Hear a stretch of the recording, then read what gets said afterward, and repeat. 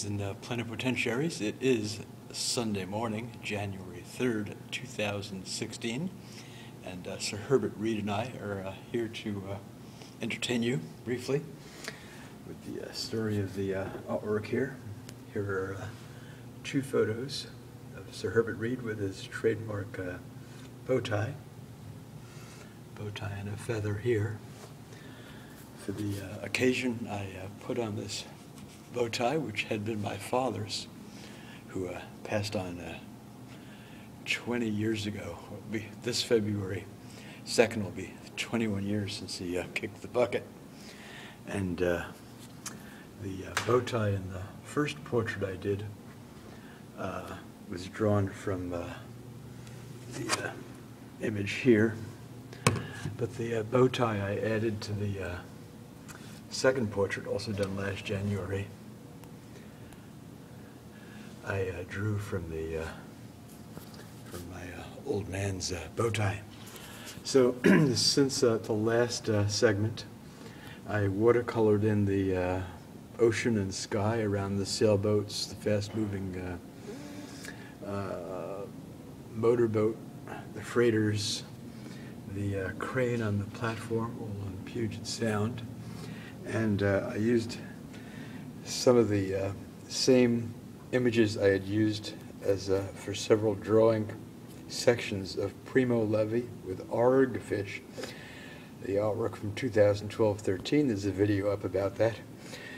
These are sketches I had done for a solar system and creation of the Earth, mountains and sun and sky and so on.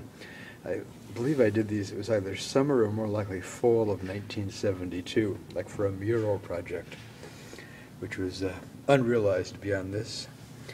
I see I'm missing, I've got A, B, C, D, E, D, F, G, H, and I, but I've lost E. And then there were three separate sections here, each kind of numbered. Me, 23rd Avenue. Now there's a 23rd Avenue in Seattle, but I was living in Champaign, so there must have been one in Champaign or Urbana. And it looks like I'm biking. Got flying saucers and so on. Some of this imagery was reinterpreted for the Primo Levi work. But I was inspired by this because I still bike.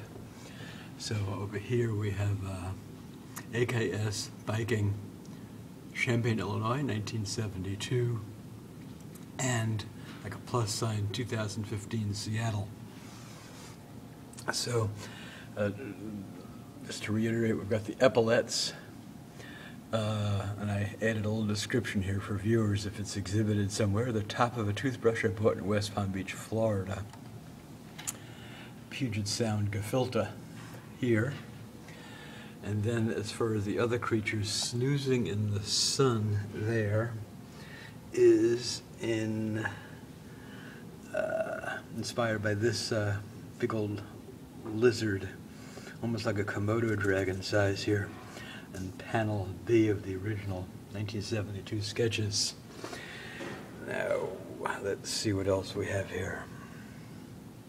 Creature-wise. Aha, here we have the this kind of dino bird, like hatching out of an egg, two eggs astride it. We have that here, and I've titled it there, The Dawn of Life, Boyd. We have, here's an interesting little fish here. Kind of, perhaps that was the inspiration for what I did here. A tentacled peanut butter jellyfish. Birds. Well, we have at least additional, here's a creature running along here, which would be reinterpreted there. You can come in. Kids, they might enjoy this. And then we have a fast-moving void over here. And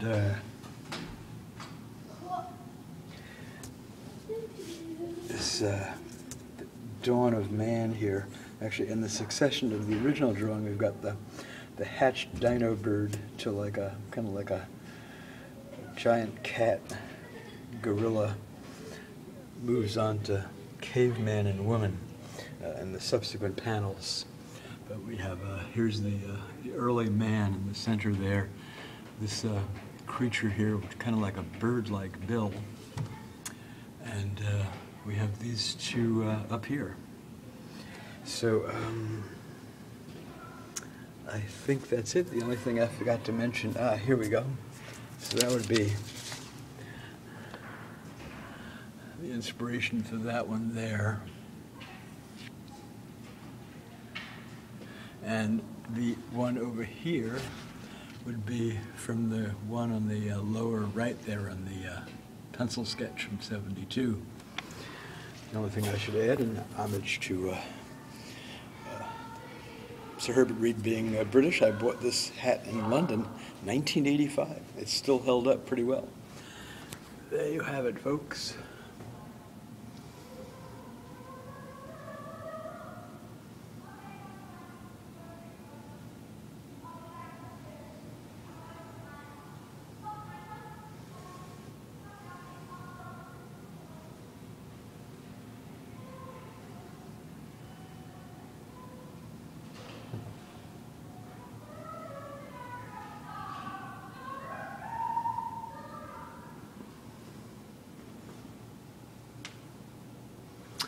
And on that note, vive l'art, viva. Thanks for watching. Cheers, a kiva. Or as they say in Firenze, a cavallo.